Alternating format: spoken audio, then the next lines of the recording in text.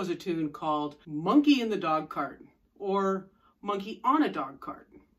I like to choose tunes sometimes for the title, and this title just evoked images of carnivals and 1920s sideshows and that kind of thing. If you enjoy this video and you'd like more, please consider joining my Fiddle Club on Patreon. This tune is in the key of C, so let's do a quick review of what that means. Key of C has no sharps or flats, so the shape that your hand has on the G string is this, because you got A, B, from B to A to B is a whole step, B to C is a half step, so you've got A, B, C, D. On the D string, your second finger moves close to your first finger. On the A string, it stays the same. And then on the E string, we move the first finger back. If you can remember these shapes, that can cut down on the amount of thinking you have to do. So instead of going, oh, that's a C natural, I have to remember to put my second finger down, you just think this shape, and all the notes on that string are going to just fall into this place. So let's start on C and go up all the way up to C. And then we're going to go back down, and then we're going to keep going all the way to open G and back up to C. So that way we play all the notes on the violin in first position in this key. So here we go. We start with C, D, E, F, which is a half step, G, A, B, C, which is a half step, D, E, F, which is way back, G, A, B, which is a whole step, and now we're going to scooch up an extra half step with our fourth finger, and then back down again,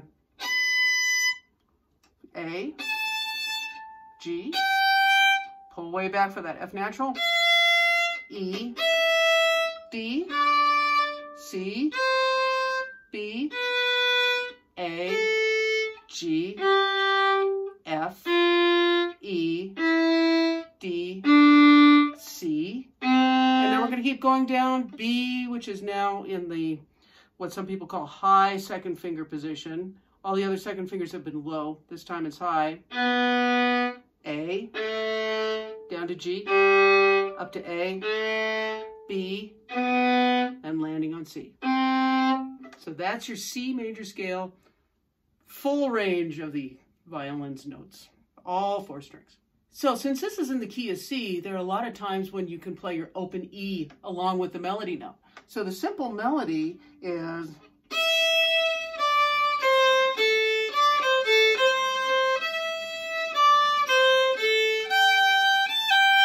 So all through that, up until the very end, you can play your open E along with it.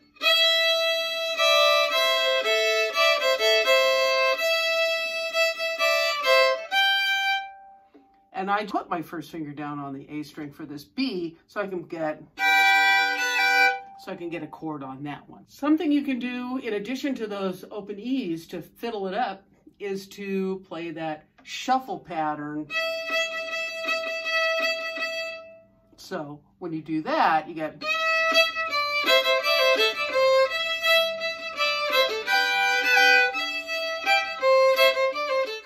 So I'm grazing the upper string on the and. So I'm going 1 and a 2 and a. So the B part, we have that C that we just reached up for.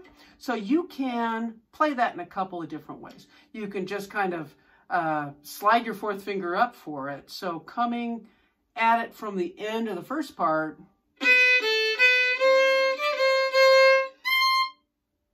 so I just slid up. I didn't notice how I didn't shift up that time. I just moved my hand, and it's kind of like I straightened everything out, and that pushed my fourth finger forward.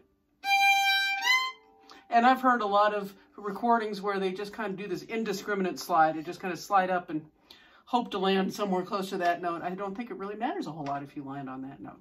I like to slide up to third position, so I'm going up to my third finger on the E string to find that C, and I'm taking my second finger along with me. It's because I've played a second finger down here, and then I'm going So that second finger is right next to the third finger when I'm up there on the E string. They're kind of, think of them as being a half step apart. They're on separate strings, but they feel like half step. So that's how I'm doing it.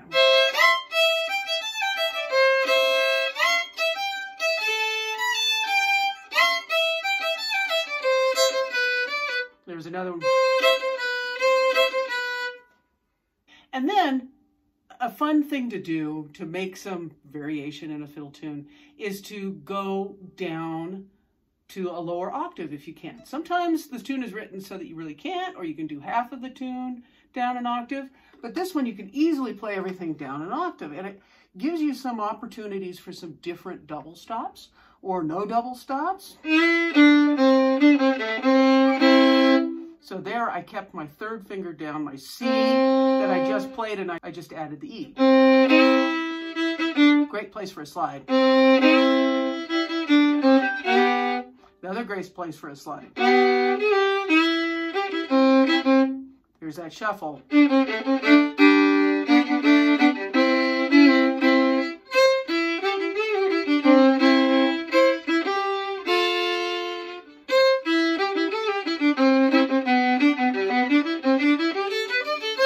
Doesn't matter how you get back up if you want to go back up again. And every time where there's some space, you can kind of add some extra notes. That's one nice thing about if you practice it all the way through doing a shuffle pattern. So if I just played,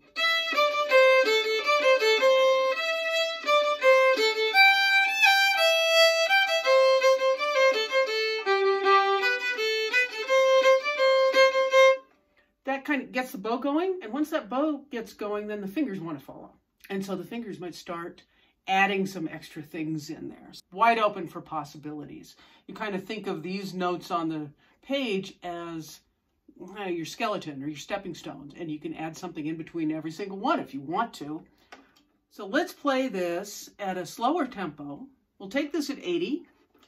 I find that I've been playing around with it so much that I don't always play what the page says, but I'm going to give it my best shot. And play along with me, and then I'll let the backing track run, and you can have fun on your own. 1, 2, 3, 4.